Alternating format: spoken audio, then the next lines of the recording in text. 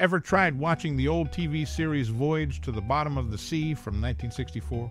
If not, you're in for a roller coaster of funny, surprising, and sad facts. No need for fancy talk, just the straight facts about this classic Hollywood show. Did you see the series when it first aired? Or maybe you found it later, watching episode after episode like a pro sailor in rough seas. Classic Hollywood actors take the stage, and I'm curious, who's your favorite among them? The show follows the adventures of the crew on the Seaview submarine, dealing with sea monsters and spy stuff.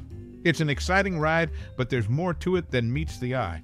Now, here's the deal, keep watching, because there are lots of interesting stories and behind-the-scenes info to discover. Don't miss out on these bits that make your watching experience even better.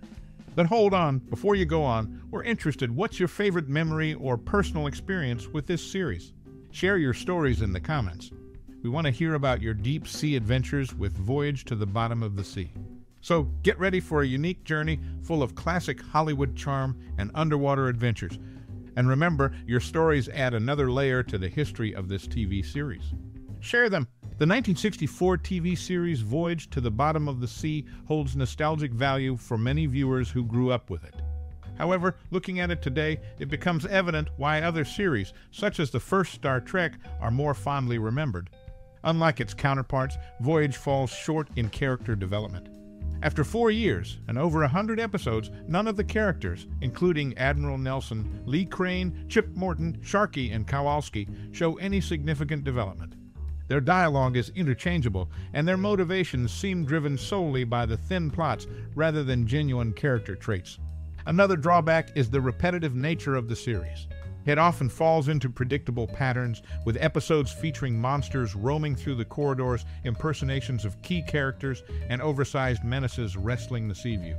The reuse of elements like the dinosaur from the Lost World or imploding submarines becomes noticeable and somewhat tiresome. Despite these criticisms, there are still episodes within Voyage that stand out for their peculiarities. Some are on par with favorites from Star Trek, Doctor Who, and The Outer Limits due to their notable weirdness and perversity. For example, the episode featuring Michael Dunn in a clown suit with his wax men, or the one with a potted orchid as a would-be world conqueror, offer a unique viewing experience.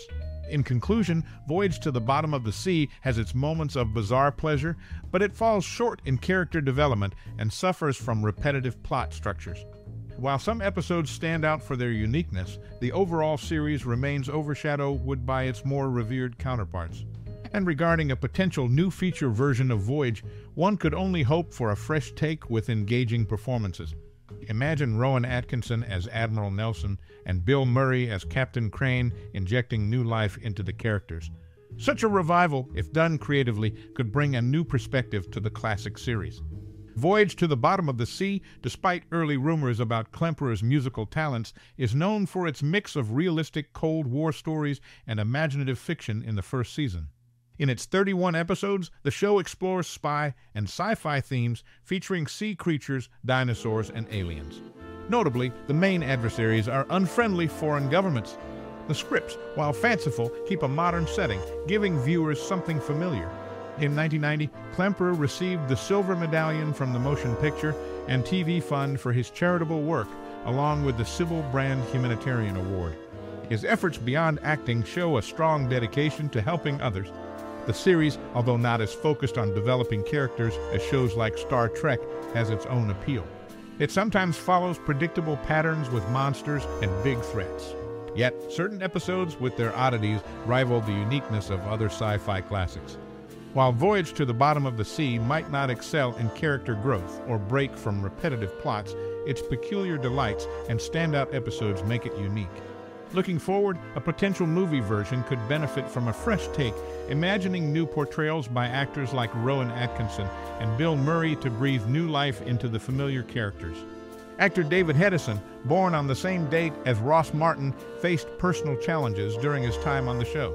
Distraught after his second wife, Valentina Cordes, left him and moved to Italy with their young son, Jackie Basehart, Hedison found support from close friend Warren Stevens, concerned for Hedison's well-being, provided him with an adjoining apartment for months. Despite Hedison's efforts to maintain contact with Valentina, the relationship ended in divorce. Hedison later became the father of actor Christopher Pate.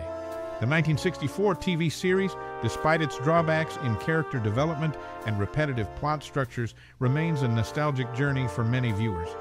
Unlike its more revered counterparts, the characters in the series, including Admiral Nelson and others, lack significant growth over the 4 years and more than 100 episodes.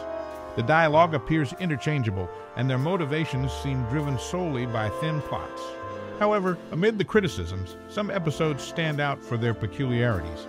Notable examples include Michael Dunn in a clown suit with his wax men and an episode featuring a potted orchid as a would-be world conqueror.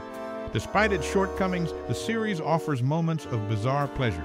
The show, known for its mix of realistic Cold War stories and imaginative fiction in the first season, explores spy and sci-fi themes. It features sea creatures, dinosaurs, aliens, and unfriendly foreign governments as main adversaries. While not focused on character development like Star Trek, it maintains appeal through its blend of modern settings and fanciful scripts. In 1990, Klemperer, associated with the series, received recognition for his charitable work, showcasing dedication beyond acting. Despite its limitations, Voyage to the Bottom of the Sea possesses peculiar delights and standout episodes that make it unique. A potential movie version could benefit from a fresh take, imagining new portrayals by actors like Rowan Atkinson and Bill Murray to breathe new life into familiar characters. David Hedison, known for his role in Voyage to the Bottom of the Sea, faced personal challenges during his time on the show. Distraught after his second wife, Valentina Cordes, left him and moved to Italy with their young son, Jackie Basehart, Hedison found support from close friend Warren Stevens. Stevens, concerned for Hedison's well-being, provided him with an adjoining apartment for months. Despite Hedison's efforts to maintain contact with Valentina, the relationship ended in divorce. Hedison later became the father of actor Christopher Patte. Post-Hogan's Heroes, Hedison's career took a musical turn, earning him accolades for his singing talent in opera and musical theater. He also lent his voice for orchestral narrations and studio recordings. His versatility in the entertainment industry expanded further when he created the role of C.C. Capwell on the soap series Santa Barbara. While the show lacks in character development and exhibits repetitive plot structures, certain episodes stand out for their peculiarities. Notable examples include Michael Dunn in a clown suit with his wax men and an episode featuring a potted orchid as a would-be world conqueror. Despite its shortcomings, the series offers moments of bizarre pleasure. In its first season, it blends realistic Cold War stories with imaginative fiction across 31 episodes. The series explores spy and sci-fi themes featuring sea creatures, dinosaurs, and aliens, with unfriendly foreign governments as main adversaries. The scripts, while fanciful, maintain a modern setting, providing viewers with a familiar backdrop. Klemperer, associated with the series, received recognition for his charitable work in 1990, showcasing dedication beyond acting. Despite its limitations, the show possesses peculiar delights and standout episodes that make it unique. A potential movie version could benefit from a fresh take, imagining new portrayals by actors like Rowan Atkinson and Bill Murray to breathe new life into familiar characters.